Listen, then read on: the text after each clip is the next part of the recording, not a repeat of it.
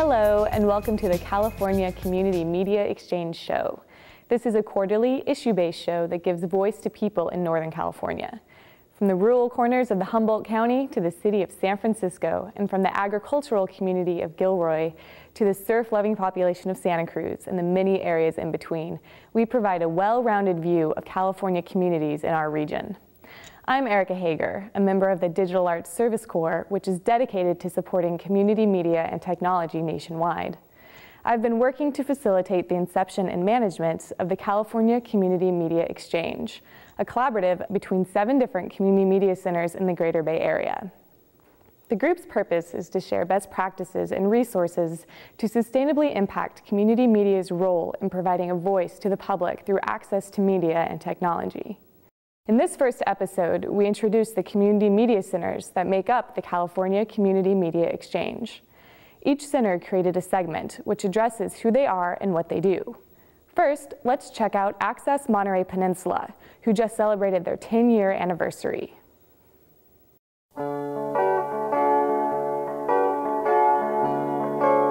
Back in 1995, a gentleman who I like to call Papa Amp, Fred Cohn, pulled together some focus groups, various community folks, and to find out whether or not the community would like to have access television. And the answer was a definite yes. Actually broadcast on 5 channels. That shows up on 3 different channels depending on where you live. But we basically have channel 24, which is where the community can present their own programs. There's a lot of producers, and they're all from the community. I call it television by the people, of the people, and for the people. We think it's been a wonderful success in terms of really showing the diversity and the range of talent and interest and passions and so forth, points of view that the community has. So we have 3 different flavors of Channel 25, all of which originate from here, and they're all local government, featuring city council meetings and other types of government activities. Then Channel 27 is our other channel, the 5th one, and that is community messaging. We have a wonderful classical music service on right now, and we have messages from local nonprofits.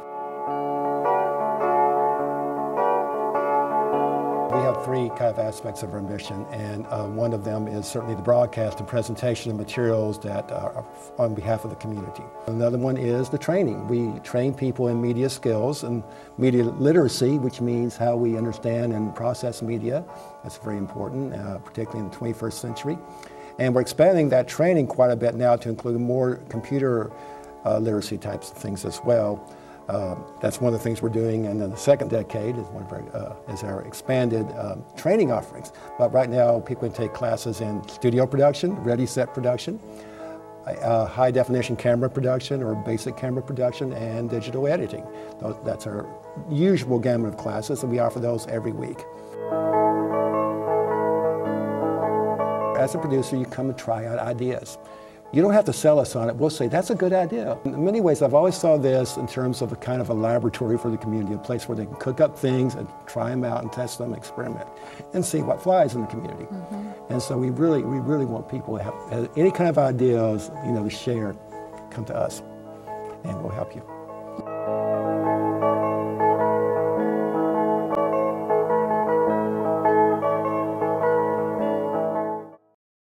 If you think a laid-back surf city like Santa Cruz wouldn't have an active community television station, think again as you go along for a day in the life of a staff producer.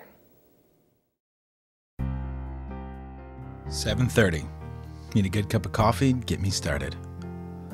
I also need a story. A good community story. What could it be? Where will I find it? Well, I could cover that lecture on poisonous mushrooms. Maybe something big will break at that government meeting. There's always the basketball game. Or maybe the county fair. Still, hey, that kid looks like he's got something good going on.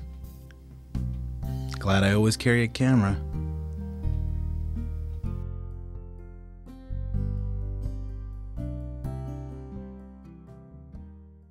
Back to the station. There's training to do.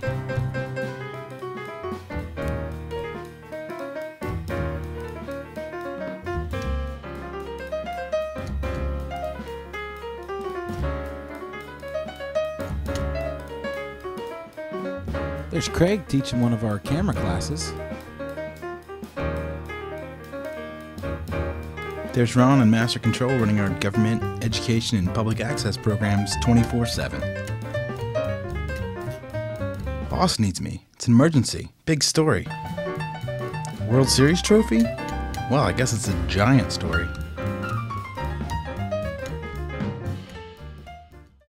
Back at the station, it's showtime.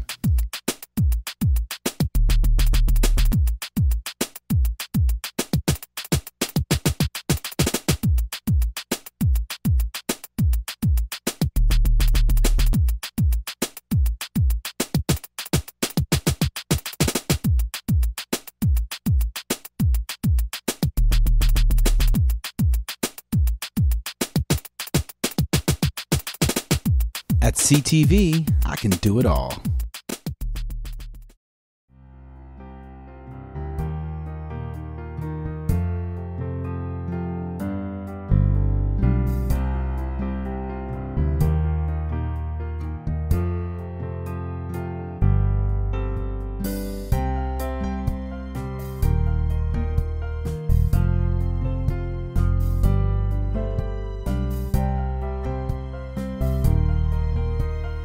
.30 in the PM, day's ending. One more cup of coffee, one more great community TV show.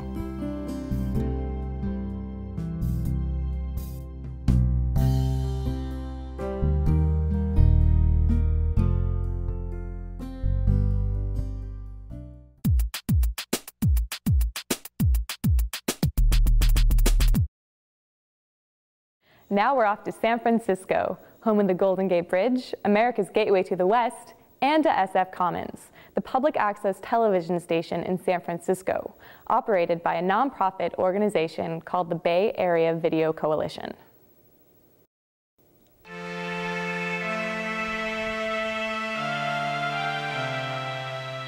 We are at the Bay Area Video Coalition, or BAVAC, in San Francisco, California. And BAVAC operates SF Commons, which is the public access TV station here. BAVAC is a really unique place because we deal with so many different types of people. It's a 35-year-old organization, but we're new to public access TV. So we just took over the public access TV station in San Francisco in September of 2009. For 35 years, we've been working with independent producers, with Silicon Valley tech companies, doing training for them, with young people. We have a pretty robust youth media program here. We work with teachers in schools and schools themselves. We work with nonprofit organizations. So what makes it unique is that a lot of times all those people are interacting here at the facility in different ways. One of the big challenges community media faces in California, and here too, is that a lot of the funding for public access used to come through franchise fees.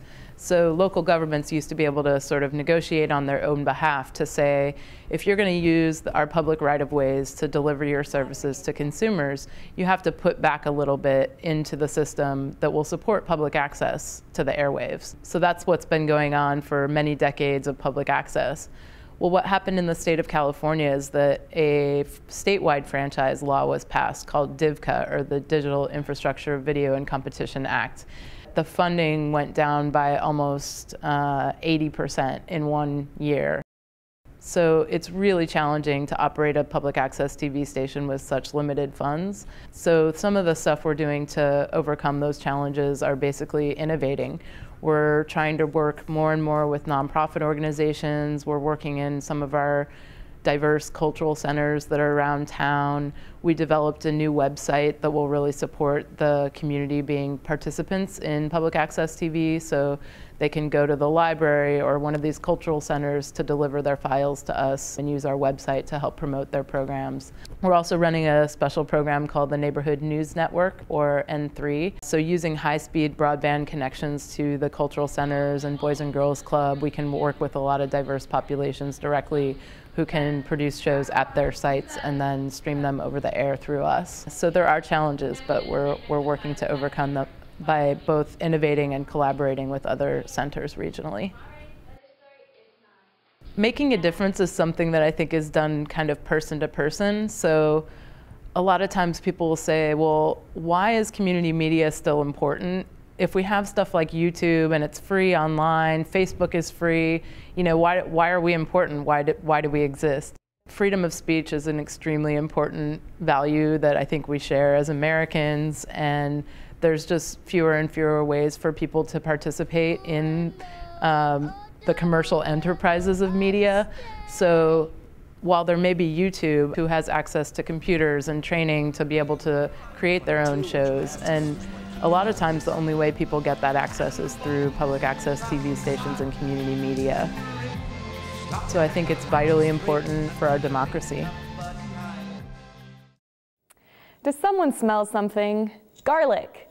Now we go to the garlic capital of the world, Gilroy, California, where the Community Media Access Partnership, or CMAP, is hard at work meeting the media and technology needs of Gilroy, Hollister, and San Juan Bautista.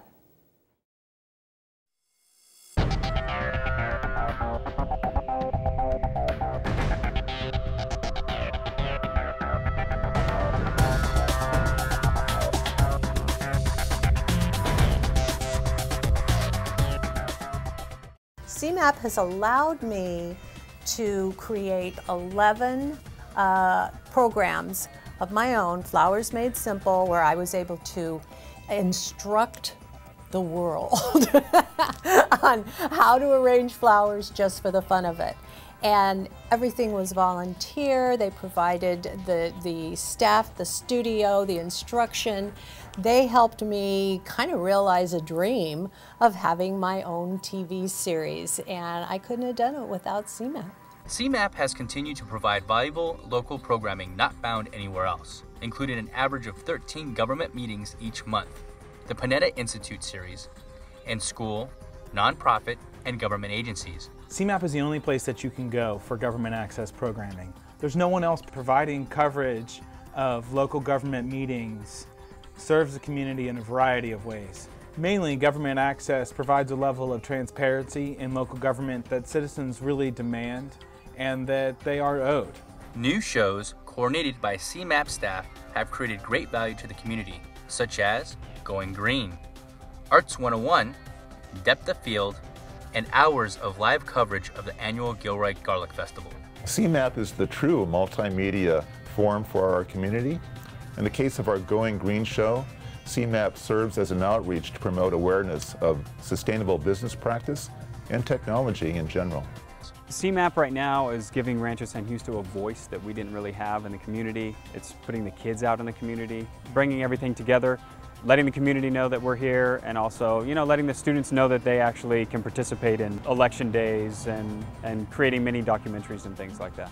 CMAP's goal is to serve the media and technology communications needs of the community it serves. CMAP's operations team has implemented a new open source database and checkout reservation system, rolled out a new TriCaster for mobile events, and has outfitted local schools with cameras, laptops, video production equipment, and mini studios. My involvement with CMAP has strictly been in the educational realm, and their help, you know, in putting together this TV media class has been so vital. If it wasn't for their help, I know that coming up with the curriculum to teach this class would have been a lot more difficult.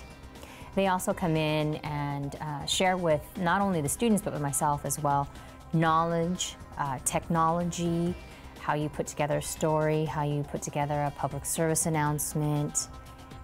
They've just really been involved. CMAP provides 6 weekly after-school programs to youth.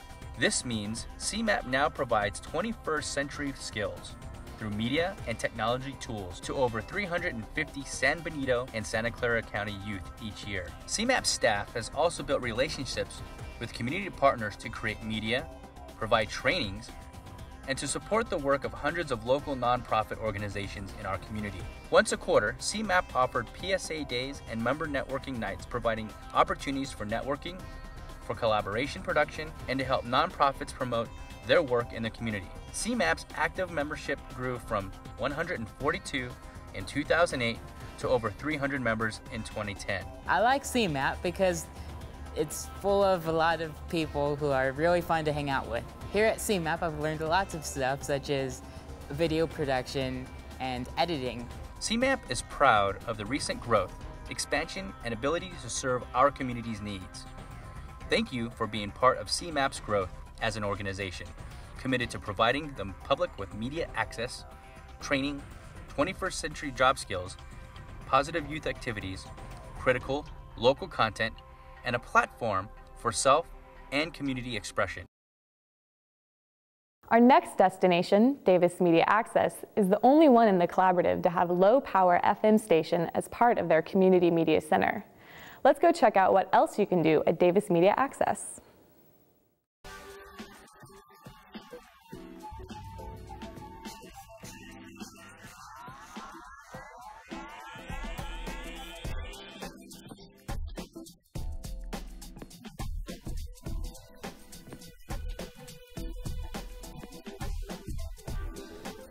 Davis Media Access is a community resource where new ideas are born, nurtured, and brought to fruition, where young and old can work together, learning from one another.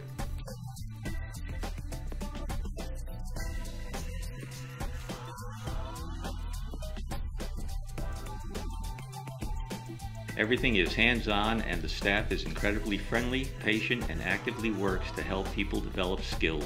With the writing of a fairly simple and straightforward proposal, my daughter and I have access to the KDRT radio studio. Each week we produce a show by, for, and about homeschooling for our community.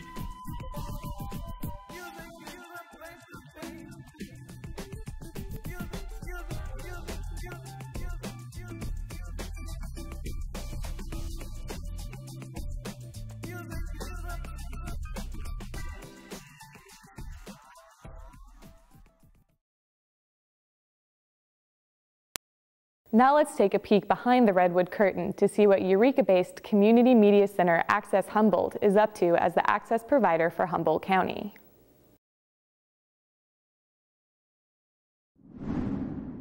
For many people living in rural America, broadband provides a way to express themselves, to give them a voice. Here in the Northern Californian town of Eureka, Access Humboldt is doing just this. It's providing programming, it's providing training and support, and is even rolling out its own wireless network. Access Humboldt is a community media organization that was formed by the County of Humboldt and the cities in Humboldt County to manage essentially cable franchise resources, so channels, production facilities, and for public education and government purposes. It's like an electronic soapbox. It's a place that the community has a voice that's uncensored and, for the most part, unfiltered. And it's whatever the community wants to say, the community's voice is empowered through these channels. As a consumer of media content, I now look at the universe of media that's available, and I decide, oh, I want to look at this now. I don't schedule my day to go look for when is my program going to be available to me. I just go and find it, and I download it, and I look at it now on demand. So for us, that means really the channels, the old way of, that used to be the key resource was a channel on a cable system. That's just one of our distribution outlets now. It's not the only one, and it may not be the most, it's still the most important one, but in the future it may not be. So do you see access to high-speed internet, broadband and open internet as being a universal right for every citizen of the US?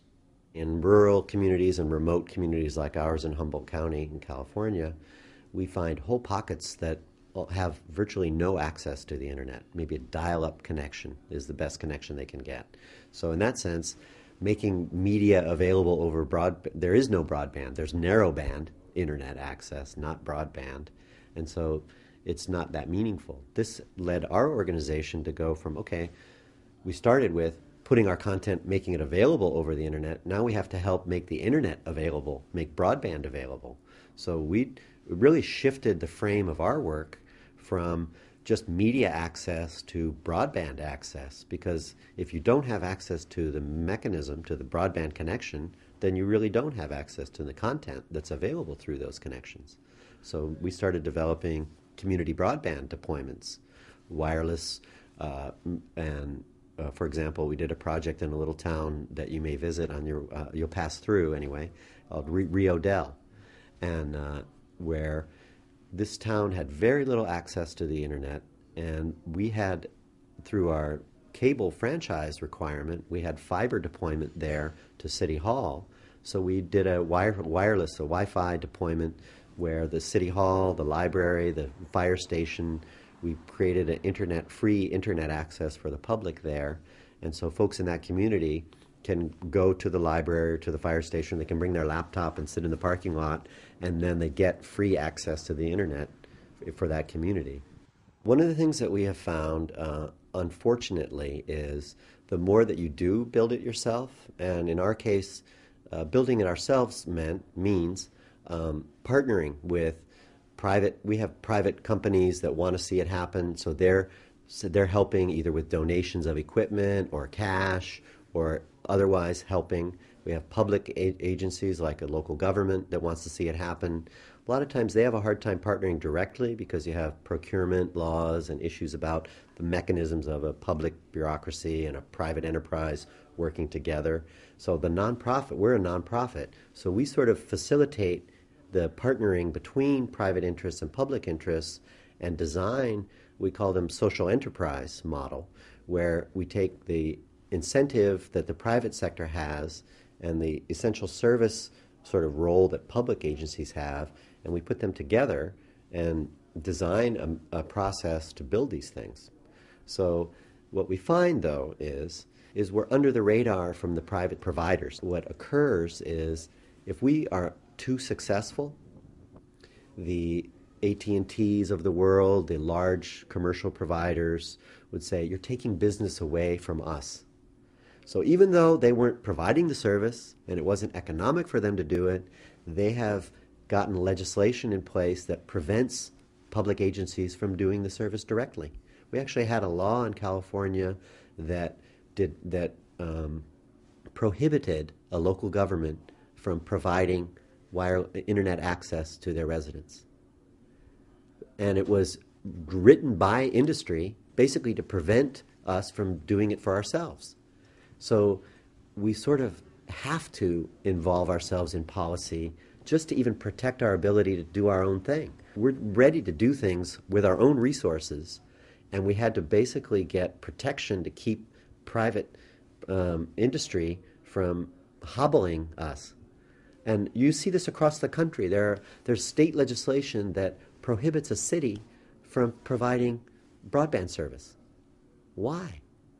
And the rationale that the industry provides is, well, because it's unfair competition, unfair to have the public government competing with the private sector. And the local government says, but you weren't serving our community to begin with. We're not competing with you because you decided not to serve us. Or you serve us at such a low quality of service or at such a high price that there's no uptake, because it's really the access and to broadband is a combination of factors. It's basic access, having it available, and then affordability is a factor. Industry is so invested in lobbying and influencing legislation and regulation that we really have to figure out how to overcome the sort of disproportionate influence of private profit incentives in a sphere that really is about fundamentally how we are informed, how we understand. And if the marketplace of ideas is only private marketplace, then we're missing out on some very important parts of who we are as human beings and what our quality of life is going to look like. The Community Media Center of Marin, located in San Rafael, is the youngest center in the collaborative, having launched its channels in June 2009, but is quickly becoming a vital part of the community.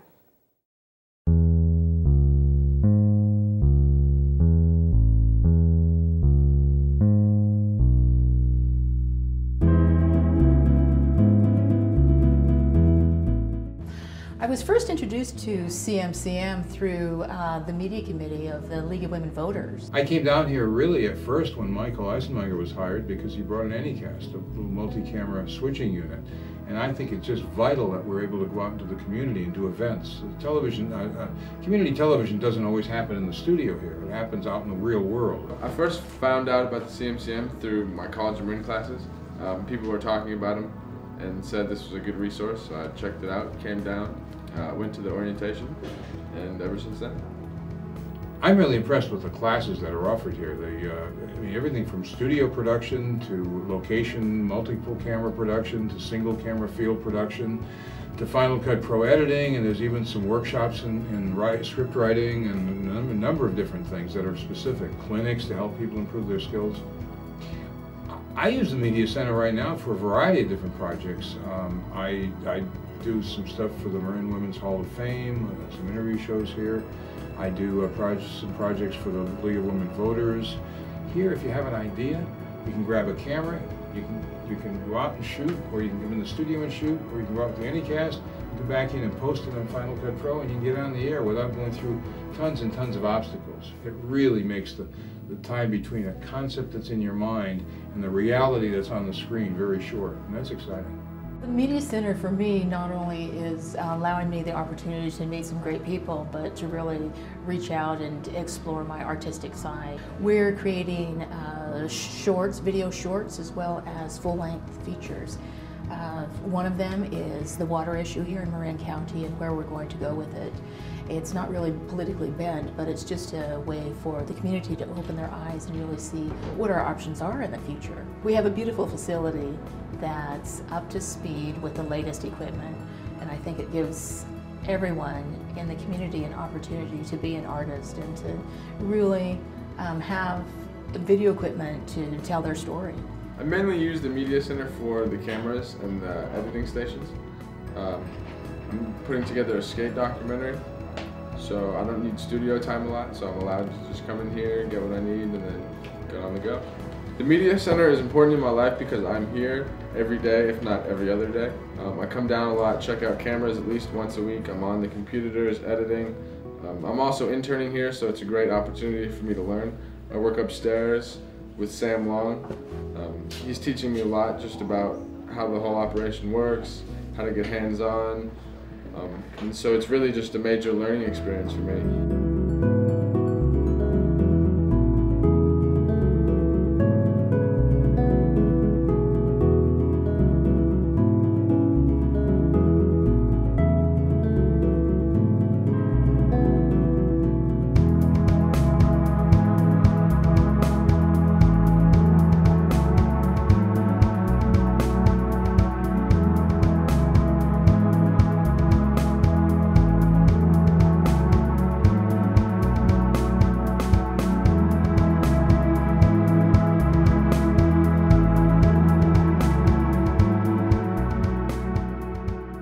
People down here are great. You get to work on projects with other people, talk to other people, discuss what techniques you can use, what not to use. And it's fun to just hang out down here, really. I'd say walk through the doors and come to one of the orientations. You'll see that just for a few dollars, the opportunity that you have, it'll expand your horizons and give you the skill level to do anything you want. It's really one of my communities now. It's one of the few communities in several parts of my life that I enjoy the people here. I enjoy the interaction of the young people and the older folks that have been around, and the enthusiasm and the creativity, and it really has become a part of what I do and who I am these days.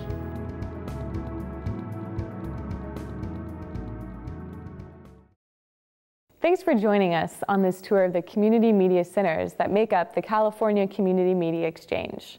To find out more about the group, check out www.communitymediaexchange.org. If you'd like to get involved in the community media movement and show your support, go to the Alliance for Community Media website at www.alliancecm.org or visit your local community media center. I'm Erica Hager with the California Community Media Exchange. Thanks for tuning in.